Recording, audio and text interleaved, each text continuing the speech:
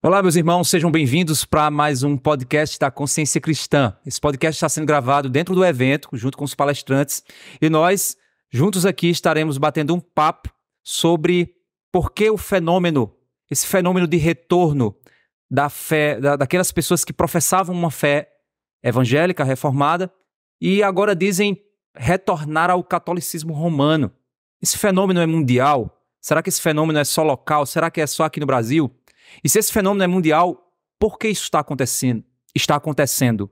Nós sabemos que a reforma, a igreja, ela sempre está reformando, ela sempre está em reforma. Mas por que essas pessoas então estão retornando de onde a reforma nos tirou? É exatamente sobre isso que a gente vai conversar aqui hoje nesse podcast. Então fica atento aí, estaremos com o pastor Leonardo de Chirico e o pastor Jorge Noda batendo um papo sobre esse assunto. Então fica atento em mais um Consciência Cristã Podcast. Está no ar, Consciência Cristã Podcast. Ok, pastor Leonardo de Chirico, fico feliz na sua presença aqui no Brasil, primeira vez aqui no Brasil, acredito. Obrigado. Pastor Leonardo, it's a pleasure to have you here. The second time in Brazil. Second time, yes. A segunda vez aqui no Brasil. Então, é a sua segunda vez aqui no Brasil, ficamos felizes, né, em sua presença aqui. O senhor poderia falar um pouco sobre a sua experiência em relação ao estudo da doutrina católica e a partir de uma perspectiva evangélica? Yes, Roman Catholicism is a global phenomenon. O catolicismo romano é um fenômeno global. And even historically speaking, the evangelical church has always been dealing with it. E, falando historicamente, a igreja evangélica tem lidado com isso através da história. But I've observed that over the last 50 years, eu tenho observado que nesses últimos 50 anos, there's been a decrease in interest among evangelicals in dealing with Catholicism. Tem havido uma diminuição nesse interesse em lidar com as questões católicas numa perspectiva evangélica. The idea that the ecumenical movement has solved the old issues, controversies. Há essa ideia, né, de que o movimento ecumênico resolveu essas questões. The perception that the pressures are now coming from other sources than the Catholic Protestant divide. Há uma percepção de que as questões agora vêm de outras fontes, né, que não esta questão da divisão entre católicos e evangélicos. And probably also the lowering of the solidity of evangelical convictions in many evangelical circles. Provavelmente isso também tem a ver, né, com esse enfraquecimento da solidez da perspectiva evangélica em muitos lugares. So all these factors have contributed to make evangelicals vulnerable of not really understanding, approaching, dealing with Catholicism properly. Por isso que tudo isso tem feito com que os evangélicos se tornem mais vulneráveis nessa questão, que não sabem lidar com as questões católicas. And plus, the Catholic Church after the Second Vatican Council has changed its attitude. Além disso, a visão da Igreja Católica mudou depois de Vaticano II. Turning from being an antagonistic attitude. Eles deixando de lado essa questão de uma atitude antagonística. Into it becoming a kind of a friendly, smiling, ecumenical, embracing attitude. E se tornando agora um tipo assim de algo ecumênico, amigável, uma atitude assim de mais proximidade. So when I began my theological studies, quando eu comecei meus estudos teológicos, I realized that there was a need for someone to preside over that Catholic evangelical connection or dialogue or relationship. Eu percebi que realmente havia necessidade de alguém que pudesse conduzir essa questão sobre esse diálogo entre católicos e evangélicos. And especially someone who would try to grapple with Vatican II, because that is essential in order to understand present-day Catholicism. Eu também vi a necessidade de ter alguém, né, que pudesse lidar com essa questão de Vaticano II, né, com as questões em relação a isso. And so this has been the background for my studies in Roman Catholicism. Então esse é o meu pano de fundo em relação aos meus estudos sobre catolicismo romano. And over the last 10, 15 years, I've had opportunities then to be involved in international speaking, writing, researching on the topic. E nos últimos 10, 15 anos agora estou envolvido nessa questão de dar conferências, palestras, escrevendo sobre esse assunto. And everywhere I go, I find similar reactions. Por onde eu vou, eu vejo reações muito parecidas. For many people, even many evangelical people, what I say, what I teach is not new, but it makes sense.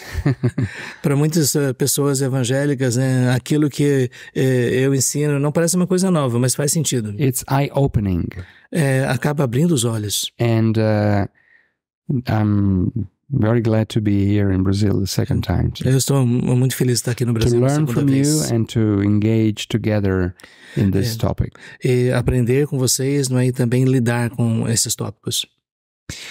Aqui no Brasil, nós somos um país de maioria católica e tivemos um crescimento evangélico nos últimos anos bastante intenso. No entanto, nós temos um movimento surgindo de retorno à fé católica por alguns desses evangélicos. Então, diante disso, esse fenômeno que está acontecendo aqui no Brasil, que ainda é pequeno, é um fenômeno mundial? Okay, let's put it into a broad perspective first. Então vamos colocar essa questão numa perspectiva mais ampla. The big numbers they tell us that even today the direction of the transition is not from evangelicalism to Roman Catholicism, but the other way around. Os grandes números ainda nos mostram, né, que a tendência não é do catolicismo para evangélicos, mas de evangélicos para católicos. So that's the big picture. Yes. We don't have to overestimate what is a significant phenomenon, but still a residual one, a smaller one with regards to the big picture. Então, nós temos que ver esse quadro maior, não é? E não ver essa tendência residual que a gente observa em relação a essa questão. But it is true to say that in recent years there has been a growing attraction of towards Catholicism. Mas é verdadeiro que tem havido um interesse crescente para o catolicismo. Especially from two categories of people. Especialmente em duas categorias de pessoas. Young intellectuals. Os jovens e os intelectuais. And this is not only seen in Brazil, but also in the US. Isso não é visto somente aqui no Brasil, mas também nos Estados Unidos. And although in a minor scale in other parts of the world. E numa escala menor em outras partes do mundo. So I think that we should ponder on this dual feature of the phenomenon, young intellectuals. Eu creio que nós devemos considerar, né, essas duas características, essa dupla característica, não é, em relação a jovens e intelectuais. As evangelicals, we have been quite good, generally speaking, in engaging the youth, the young generation. Como evangélicos, nós temos, relativamente falando, sendo muito bons em engajar, né, com os jovens. Especially as far as pop culture is concerned. Especialmente quando se trata de cultura popular. Singing, creativity, relationships, camps, and you name it. Falando aí sobre questão de cantar, de criatividade, relacionamentos, acampamentos. But perhaps we haven't invested in providing a compelling intellectual, cultural case for Protestantism. Mas talvez a gente não está oferecendo um caso, uma defesa persuasiva para os jovens em relação à fé evangélica. The intellectual face of the faith, but connected to a worldview, connected to something meaningful that provides a framework, not only a bunch of selected items, emotional but as part of a integrated biblical worldview. É necessário a gente pensar nessa perspectiva católica, né, a partir dessa questão de uma cosmovisão, de uma visão mais ampla da realidade, não somente escolhendo algumas questões, né, mas essa visão mais ampla de tudo. And especially as far as two specific fields are concerned. Especialmente dois campos que realmente são importantes. The relationship with history. Relacionamento com a história. So the historical roots of the church. Conhecer as raízes históricas da igreja. And the aesthetical, philosophical dimension of the faith. E as dimensões estéticas filosóficas da fé. On those two issues, the Roman Catholic worldview provides very consistent answers. Yes. E nesses dois aspectos, a Igreja Católica oferece perspectivas muito significativas. The Roman Catholic self-understanding claims that the Roman Catholic Church is the historical church traceable back to Peter. A visão católica entende a visão histórica, não é, de que a Igreja Católica ela pode voltar até o próprio Pedro. And as far as the aesthetical, philosophical side of the Christian faith, the Catholic Church claims to have nurtured the best, the highest, the most comprehensive tradition in that field. E em relação a essa questão da estética e da filosofia, a Igreja Católica ela defende, né, que ela tem usado isso da forma mais bem-sucedida. On the contrary, many parts of the evangelical world of our generation have failed to nurture an historical vision of the church. E, infelizmente, no meio evangélico, nós temos visto, assim, muitas vezes, em muitos lugares, a igreja evangélica tem falhado em lidar com essas questões, né, em fortalecer e nutrir a igreja. It's more emotional than intellectual. Yes. É mais emocional do que intelectual. And less historically rooted.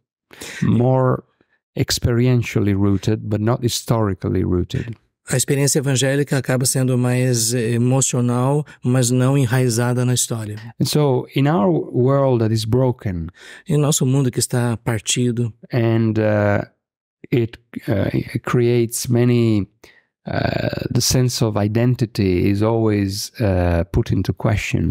Esse senso de identidade muitas vezes é colocado em questão. So, when people ask the question, where do I come from? Quando as pessoas perguntam de onde eu venho? Where does my church come from? De onde a minha igreja vem? Is it only a recent phenomenon, or is it something that has a long history? Isso é um fenômeno recente ou tem uma longa história? If we don't provide an historical framework for our Protestant se nós não oferecemos uma estrutura histórica para a igreja, para a nossa fé, for people who ask these sorts of questions, Catholicism represents an attraction.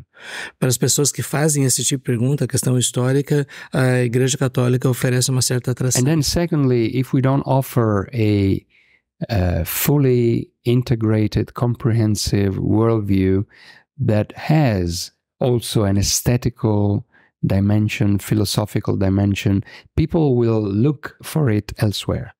Então, se nós, como evangélicos, não oferecemos, né, uma cosmovisão, uma visão estética, filosófica da nossa fé, então as pessoas vão procurar isso em outro lugar. So I think these are the two weak points that they become attraction points towards Catholicism.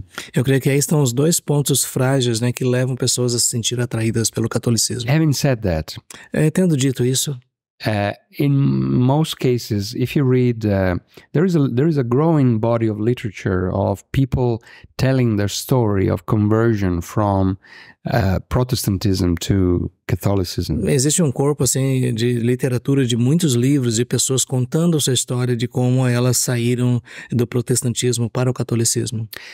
It often appears that the kind of Protestantism that they leave parece que o tipo do protestantismo que eles abandonam was a very shallow form of Protestant faith. Era uma forma muito superficial de fé protestante. Dr. de Chirico, about Harry Newman, this is very famous. Perguntando, né, sobre Harry Newman, né, que foi protestante famoso, né, que se tornou católico. Yes, that's right. We go back to the 19th century there. Yes, when he asked the historical questions, he found his own Protestant answers very weak and very faulty. Lá no século XIX, Harry Newman, né, quando ele fez a pergunta sobre as questões históricas, ele achou que as respostas protestantes eram muito frágeis. Yeah. So that has been a ongoing weakness in our own Protestant expression of the faith. Então essa tem sido uma fragilidade na expressão da nossa fé protestante. So shallow experiences of Protestantism matched with over-sentimentalized view of Catholicism on the other. Então, por lado, nós temos essa experiência muito rasa, não é, da fé protestante, e ela tem se encontrado com essa percepção super sentimentalizada, romantizada da Igreja Católica. And even selective perception of Catholicism. E até mesmo algumas percepções seletivas da Igreja Católica. Catholicism is a complex reality that can accommodate both the philosophical tradition as well as the folk traditions. O catolicismo tem essa capacidade de acomodar tanto essa questão filosófica quanto essa questão mais da fé popular. And if you look for philosophical consistency or aesthetical beauty, in Catholicism you also have the adaptation to paganism, folk religion, spiritism, animism, and you name it. Então, quando você observa na Igreja Católica, né, a partir dessa análise filosófica, estética, a beleza da fé, a Igreja ela vê espaço, né, para assimilar fés populares, espiritismo, misticismo. Yeah, and so it is the kind of Catholicism that attracts people is very much a selective and limited view of Catholicism. Então, quando as pessoas são atraídas ao catolicismo, na verdade, elas têm uma visão bastante limitada e seletiva do que é o catolicismo. So I think we should learn the lesson that we should be more intentional in underlining the historical roots of the Protestant Church. Eu creio que nós precisamos ser mais intencionais em expor essa questão histórica do protestantismo. In the same way that the Reformers did.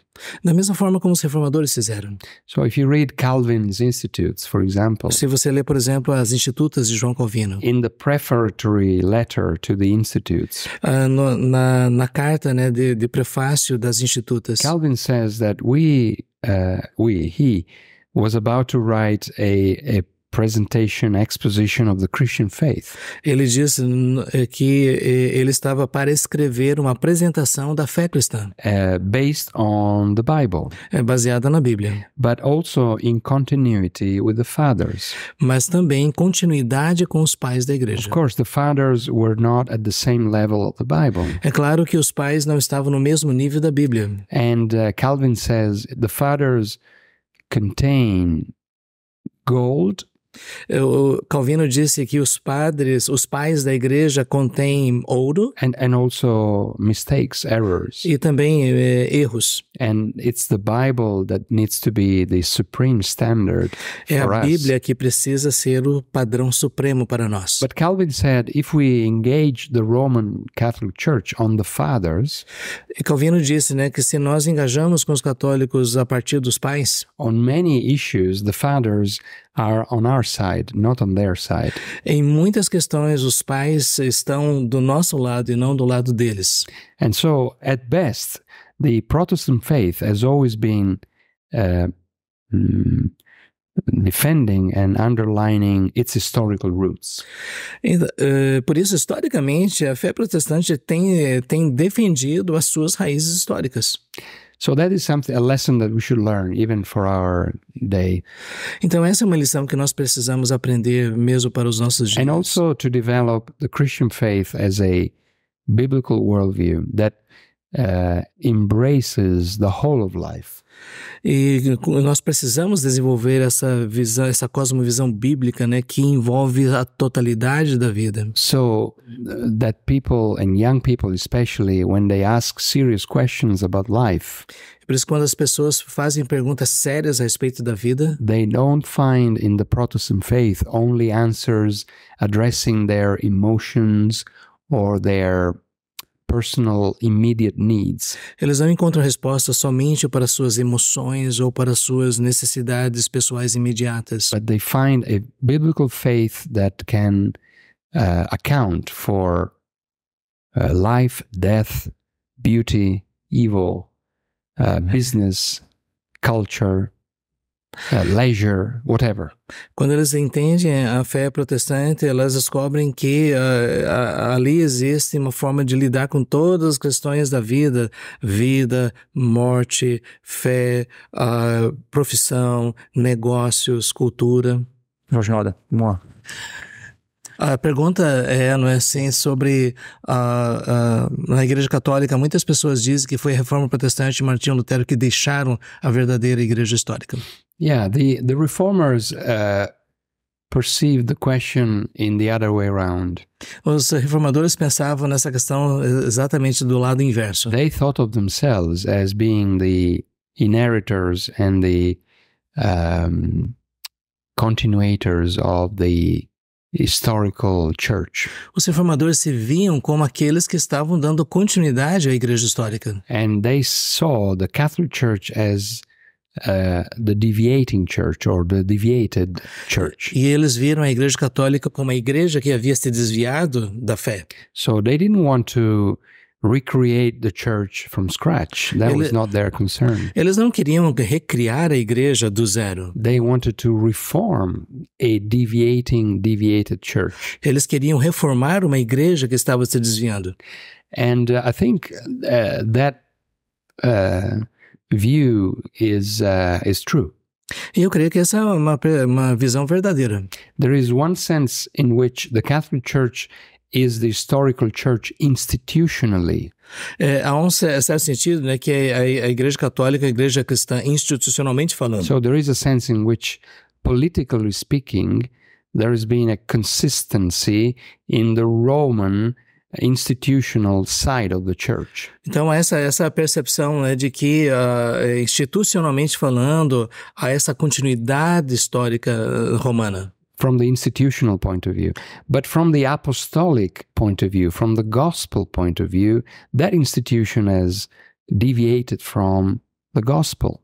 Mas a perspectiva da visão apostólica, né, no sentido do ensino dos apóstolos, essa igreja se distanciou. Institucionalmente ela tem uma continuidade, mas na visão do ensino dos apóstolos ela se distanciou do verdadeiro ensino. For example, the New Testament doesn't contain any reference to the place and role of the Church of Rome as being the chief top church over other churches. Por exemplo, no Novo Testamento não há nada que indique, né, que a igreja de Roma ela é a principal igreja, a igreja que está acima de todas as igrejas. And the New Testament has no sense of the papacy being this imperial power, top-down, hierarchical power. E no Novo Testamento não há nada, né, que fale sobre a igreja, o Papa, né, como esse governo imperial. So the reformers were not innovators. Os reformadores, eles não eram inovadores. They were concerned that the church had left the gospel. Eles estavam preocupados porque a igreja tinha deixado o evangelho. And they wanted to recover the gospel roots of the church. E eles queriam recuperar as raízes do evangelho para a igreja. Nós temos aqui no Brasil, né, essa questão da religião popular e esses centros de peregrinação. E o que o senhor pensa disso? Well, it goes back to one of the elements belonging to the DNA of Catholicism.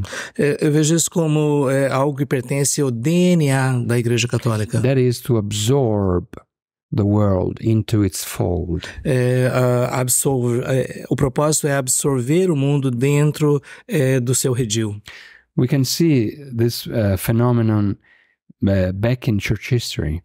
Nós podemos ver esse fenômeno voltando para a história da igreja no passado. The whole development of Mariology in the Catholic Church. Todo o desenvolvimento da Mariologia, estudo de Maria na Igreja Católica. Which has no biblical basis whatsoever. Que não tem realmente nenhuma base bíblica. Is the ongoing, unchecked absorption of pagan practices and ideas about women, about the goddess, about pagan spirituality.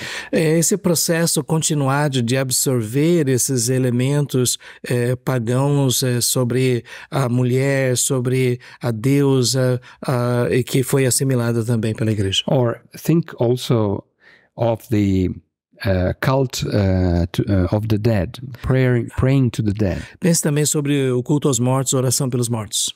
Nowhere in the Bible we are told to pray the dead. Em nenhum lugar da Bíblia nós somos incentivados a orar pelos mortos. Actually, it's the other way around. We're always warned not to have a relationship with the realm of the dead.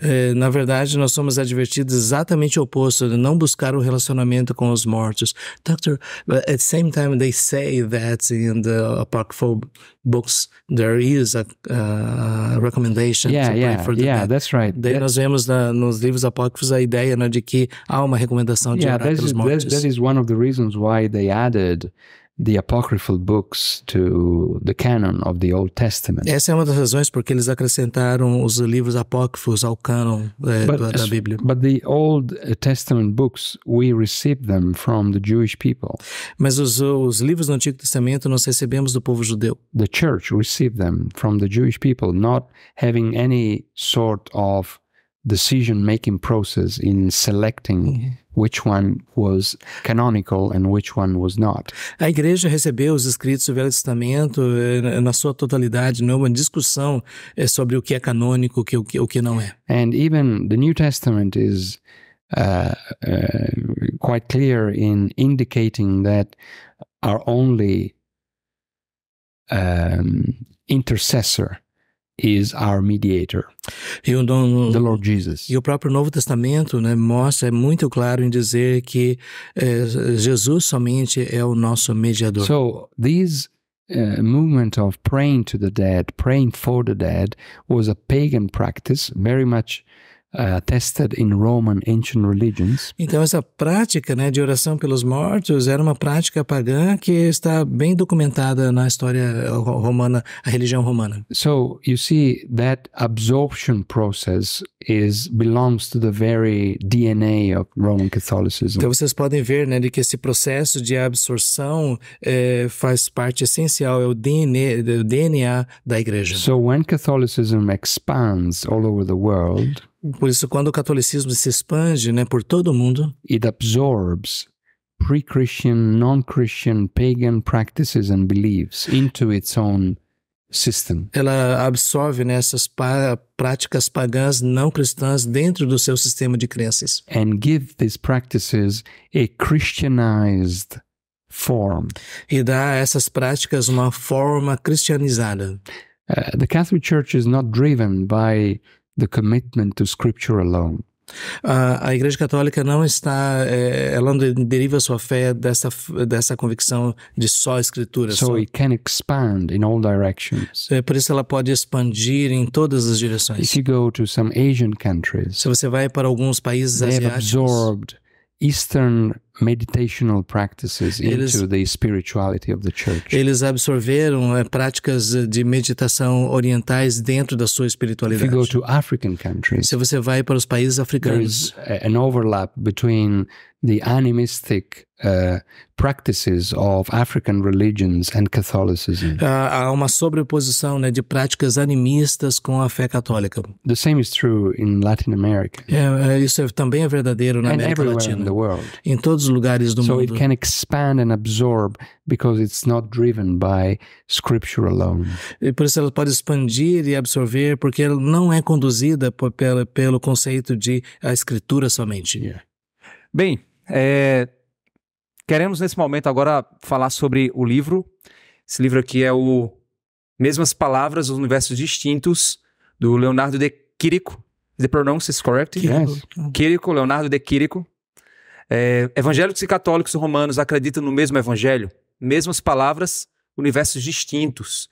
A gente vai conversar agora sobre a que esse livro se propõe. Você que está querendo conhecer um pouco mais a respeito das diferenças, né? E pensar sobre o assunto. É importante você pensar. Você que é jovem, tem talvez, como a gente conversou aqui, né? Muitos jovens acabam sendo cooptados por esses movimentos católicos porque eles não têm uma visão profunda, bíblica do mundo. E eles buscam uma segurança, algo histórico, que eles possam se firmar. E aí, quando eles olham para algumas fés, do tipo neopentecostal, neopentecostalismo, evangelho do coach, outras coisas assim, eles lidam com questões imediatas, emocionais, mas eles acabam não encontrando profundidade filosófica naquilo que eles estão acreditando. Então, para explicar a realidade ao seu redor, aí eles acabam retornando a uma fé que para eles é uma fé histórica, uma fé tradicional, mas eles fazem isso porque não conhecem a historicidade da fé evangélica, da fé reformada, por exemplo. Então, a gente vai conversar então sobre a proposta desse livro que visa exatamente tratar esses assuntos aqui. Doutor Leonardo, quando o senhor escreveu esse livro, o que estava na sua mente, o que o senhor se propôs em ajudar as pessoas que estarão lendo esse livro? Well, the book is a child of my blog. Esse livro é filho do meu blog. In 2010, I began writing a blog called vaticanfiles.org. Em 2010, eu comecei a escrever num blog chamado Arquivos do Vaticano, vaticanfiles.org. Yeah. And every month I would write a report on a Catholic document, Catholic event, Catholic topic. Todo mês eu escrevia um artigo, né, um relatório a respeito de documentos católicos, eventos católicos. Being a pastor theologian in Rome, I felt my responsibility to provide an overview on Catholic issues from an evangelical perspective. Sendo um pastor teólogo em Roma, eu sentia a necessidade, né, de dar essa visão a respeito da fé católica. So now the Vatican Files, they have more than 210 articles. They are available for free. Os arquivos do Vaticano, no blog dele, tem mais de 210 artigos, né? So, I try. This is the background of the book, so it's my ongoing research. Esse é o contexto, né, do livro. Eu continuo pesquisando. But the specific focus is the following. Mas o foco específico é o seguinte. In traveling around the world, I often met with people who were impressed by the degree of similarity between the Catholic faith and the evangelical faith, especially as far as the vocabulary used. Viajando pelo mundo, né, conversando com evangélicos, eu fiquei assim impressionado como as pessoas viam uma espécie de identidade de vocabulário usado pela Igreja Católica. Apart from very specific terms that the Catholic use, like transubstantiation or purgatory, or Mary's Immaculate Conception. Fora essa questão, né, da transubstanciação, a concepção imaculada de Maria, and the purgatory. E o purgatório. Most words are the same words. A maior parte das palavras são as mesmas palavras. So, gospel, faith, cross, Jesus, salvation. Evangelho, fé, Jesus, cruz, salvação. And it struck me that even an important evangelical scholar like Mark Knoll. E uma coisa que me deixou impressionado, né, para ver especialmente um teólogo como Mark Knoll. In reading the Catechism of the Catholic Church, the 1992 Catechism. Quando ele leu o Catecismo Católico, né, de 1992. He came up in saying, well, 2/3 of the Catechism are in agreement with basic evangelical faith. Ele disse que 2/3, né, do catecismo católico estão de acordo com a fé evangélica. But then he also said another thing. Mas ele também disse outra coisa. As he reread the catechism, quando ele releu o catecismo, he understood that the words were the same. Ele entendeu que as palavras eram as mesmas. But when the catechism spoke of Christ, it really meant the church. Mas quando o catecismo falava sobre Cristo, realmente queria falar a respeito da igreja. When the catechism spoke of the cross, it really meant the Eucharist. Quando o catecismo falava sobre a cruz, realmente queria falar sobre a Eucaristia. When the catechism spoke of grace, it really meant the sacraments. Quando o catecismo falava sobre a palavra graça, na verdade queria falar sobre the sacraments. Os sacramentos. So, on the one level, from the phonetical point of view, the sounds point of view, the words are the same.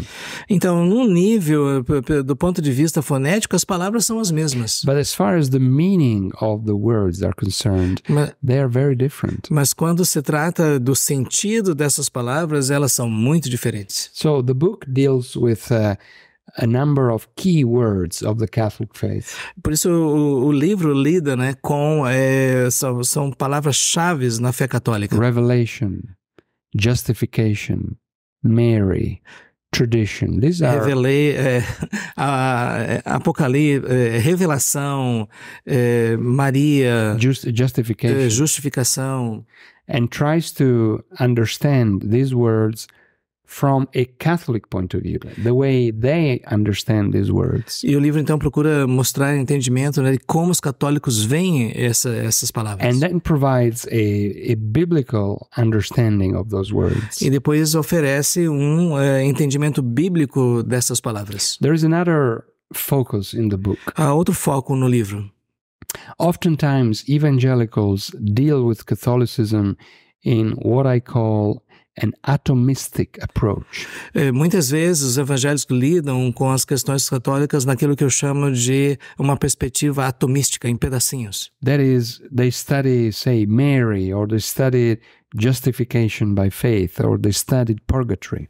Eles estudam de forma separada Maria, ou justificação, ou purgatório. But they lose sight of the big picture. Mas acabam perdendo de vista o quadro maior. Catholicism is a worldview. Catolicismo é uma cosmovisão, uma visão de mundo. Centered on an institution called the Roman Catholic Church. Centralizada numa instituição chamada Igreja Católica Romana. So in the book I try always to have in view this systemic perspective.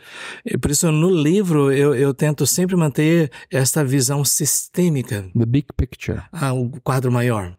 And I hope that it is helpful for evangelical readers. Eu espero que seja algo útil, né, que ajude os cristãos evangélicos. Muito bom. Para a gente caminhar para o fim, eu queria que o senhor fizesse considerações para que os pastores, líderes de jovens, líderes geral da própria igreja, o que eles precisam fazer nesse combate apologético para preparar as pessoas contra esse movimento de retorno a uma fé da qual nós saímos exatamente por conta da própria Escritura. Yeah, always, these are few suggestions. Aqui algumas poucas sugestões. In your preaching and teaching and leadership. Na sua pregação, ensino, na sua liderança. While it is fundamental that we ground what we say and do by making reference to the Bible. Nós precisamos enfatizar naquilo que nós fazemos, dizemos, deve ter referência à Bíblia, deve ser baseada na Bíblia. Also provide some references to historical characters of church history.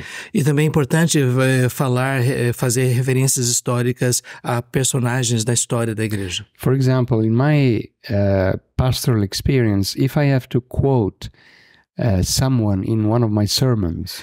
Por exemplo, na minha experiência com o pastor, quando eu tenho que citar alguém na pregação, I tend to find quotes from, say, a church father. Eu tendo a encontrar citações de pais da igreja. Or a reformer. Ou reformador. That gives the sense that as I preach the word of God, I don't stand away from the historical tradition of the church. Essa é uma forma, um sentido, né, de que eu não tento ficar longe, não é, da história da igreja. It's not, the man with the Bible that is remote, that is detached from history. Não é o homem com a Bíblia na mão, separado da história. But it's the man under the authority of the Bible, but also in the company of generations of Christians. É o homem com a Bíblia na sua mão, né, como a autoridade final, mas também acompanhado, né, dessa nuvem de pessoas através da história. And even also as far as preaching is concerned, when I try to apply biblical teaching to different areas of life. Na questão da pregação, né, quando eu tento aplicar, né, a palavra de Deus a diversas áreas da vida, I intentionally try to do so by including also cultural topics, worldview issues, so as to indicate that the Bible is not only applicable to my feelings, my today, but also my big questions. Eu intencionalmente na minha pregação eu também incluo assuntos contemporâneos dentro de uma cosmovisão, né, para que as pessoas possam perceber, né, que existe esse quadro maior. So you can develop this not only into your preaching responsibilities, but also in the overall teaching that is given through the church. Por isso você pode fazer isso não somente na sua pregação, mas em toda a área de ensino da igreja. And another way of doing it is to always give in the preaching, the teaching, the leadership, the sense that we belong to a global family of believers. E também na nossa pregação, nosso ensino, é importante dar essa percepção, né, de que nós pertencemos a esta família global da fé. And we do have such a big family, the evangelical family in the world. E nós realmente temos essa família evangélica, essa grande família evangélica that has historical roots as well as global extensions. Há raízes históricas e também uma extensão global da nossa fé. And in this way, we try to nurture and develop a faith that is biblically based, but historically aware and also globally. Pensa assim, eu procuro nutrir a igreja com a Bíblia, mas sempre conscientes, né, dessas raízes históricas e também dessa dimensão global da nossa fé. Muito bom. Agradeço a sua participação aqui, Dr. Leonardo de Chirico, e que Deus esteja abençoando essa sua visão de realmente ajudar as igrejas a ajudar a fé evangélica realmente a compreender esse fenômeno e, de fato, a gente poder ajudá-los, né, a nos firmarmos naquilo que é a base da nossa caminhada histórica. Então, agradeço o pastor Jorge, agradeço o Dr. Leonardo e você que nos acompanhou. Para nós é uma alegria ter você sempre aqui. Não esqueça de curtir, de compartilhar, fazer seu comentário. Envie esse vídeo para mais pessoas. Para aquele jovem que você entende que precisa repensar, precisa refletir, precisa conhecer a nossa fé, que está pautada na Escritura, sola Escritura. O que isso significa? Quais são as implicações disso? Nós precisamos entender que esse livro está acima de toda tradição, de toda concepção, de toda filosofia, pois é a palavra de Deus. E nós precisamos retornar à palavra de Deus. Então Deus abençoe a todos. Lembrando, esse vídeo foi gravado dentro do evento e por isso ele é lançado ao vivo, mas ele foi gravado. Então você pode interagir aí, fazer seu comentário. Isso vai ajudar demais o nosso vídeo. A gente também recolhe esses comentários, criamos conteúdo com base nesses comentários. Então, Deus abençoe e até mais.